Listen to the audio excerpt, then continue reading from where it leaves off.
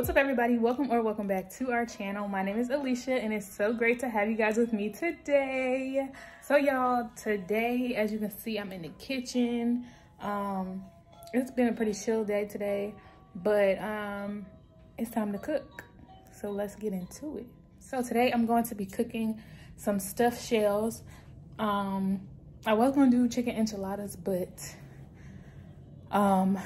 Tim is at the store getting the chicken and everything, and I want to cook now because I'm hungry now and I want to have stuff ready, or you know, at least in the oven by the time he gets home so that he can eat, because he said he didn't eat today either. So I don't want to have to wait on chicken and all that kind of stuff. So I'm about to cook some stuffed shells, and then I'll cook chicken enchiladas next time or something like that. Anyway, so let's get into these ingredients and what you need to have in order to make these stuffed shells. All right, so you're going to need some kind of shell that you want to stuff. I like to use these because they're easier to stuff and they're easier to put in our container that we use to cook it. It calls for jumbo shells, but I like to use those instead. Then you're going to need some mozzarella cheese. Then you're going to need some Parmesan, 1 egg. You're going to need some parsley, oregano. You need marinara sauce, but Tim accidentally used the marinara sauce in our lasagna instead of this. So I'm just going to use this, pasta sauce. It should still taste good. Might even taste better since it's Parmesan Romano. And so, yeah, you need 3 cups of this. And so this jar is a 24 ounce with just 3 cups. So, yeah. Then you need some ricotta cheese. Mince the garlic. We put it in a bag so it doesn't stink up our refrigerator. Okay, mama. You need some sour cream, salt, and then some, you need half an onion chopped, but I don't like onions like that, so I did 1/4 of an onion chopped up. And so that's that. I'm also gonna put some meat in it. We're gonna do some ground turkey, just because I don't want just you know, sauce and cheese stuffed shells. I want some meat in my stuffed shells, so I'm gonna put some ground turkey in there as well. All right, we're gonna start by preheating our oven to 375. Alrighty.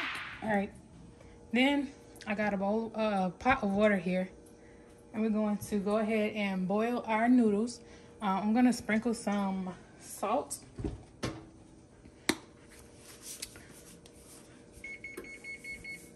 I'm gonna sprinkle some salt up in here generously so that the water can boil faster and so that our pasta can have some flavor on it, okay? So yeah, that's gonna come to a boil as soon as I turn this fire on, and then we'll put our pasta in there once it starts boiling. Okay. All right, so in this pot, we're gonna do the sauce for the top of the shells. And then we'll do the stuffing, the cheese and stuffing for the shells. All right, so I'm gonna do medium heat. And we're gonna do a tablespoon of oil. I'm just gonna eyeball it.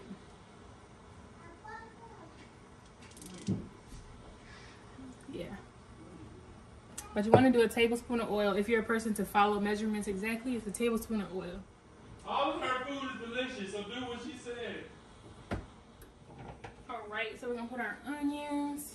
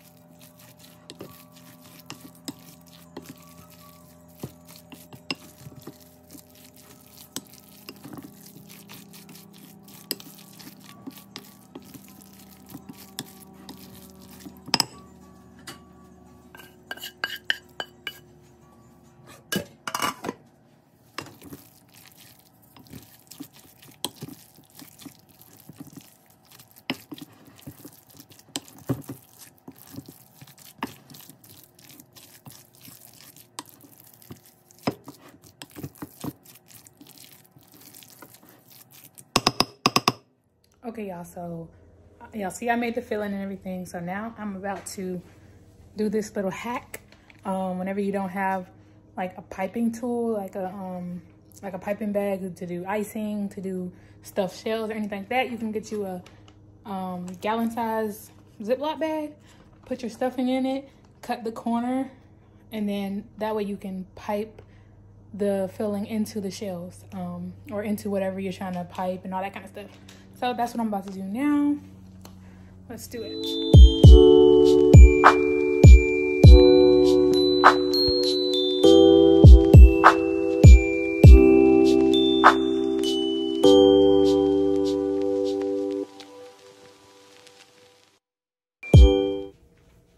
Okay, so I had my shells in some cold water.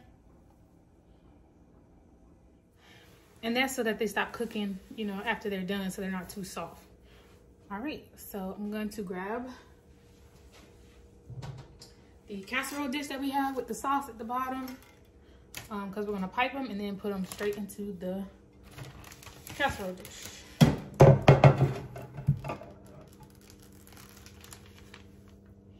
Last time I did this, Tim was helping me, so hopefully I can do this by myself.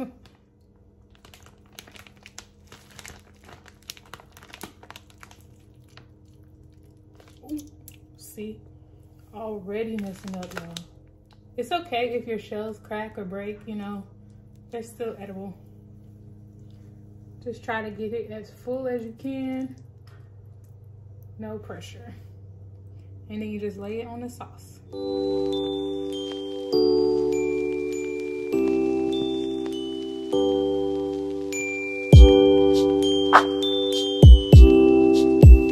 The last time I made these, I didn't put meat in them. I just had the cheese filling.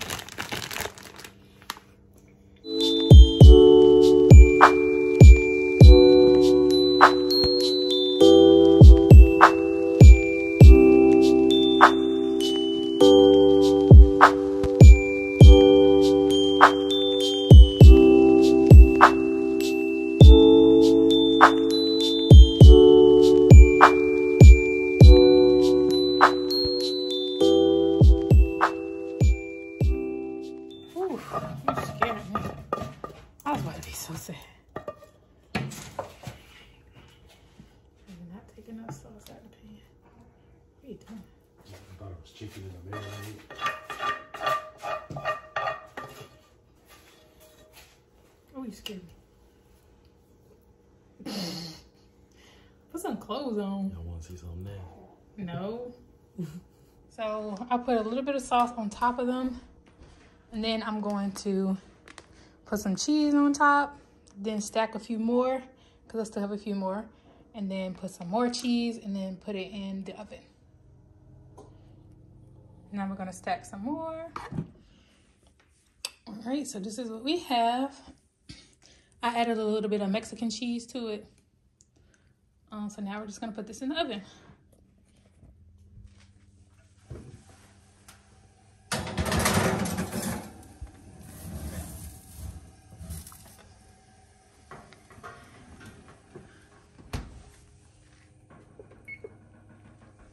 All right, so now we're gonna let that bake for 30 minutes.